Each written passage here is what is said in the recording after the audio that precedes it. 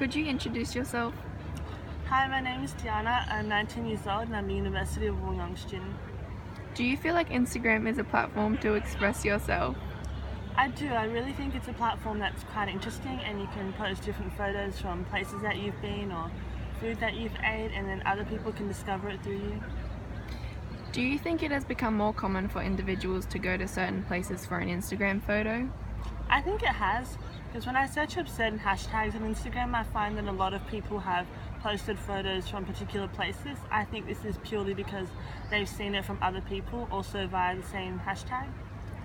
Do you do this yourself? I do at times, yeah.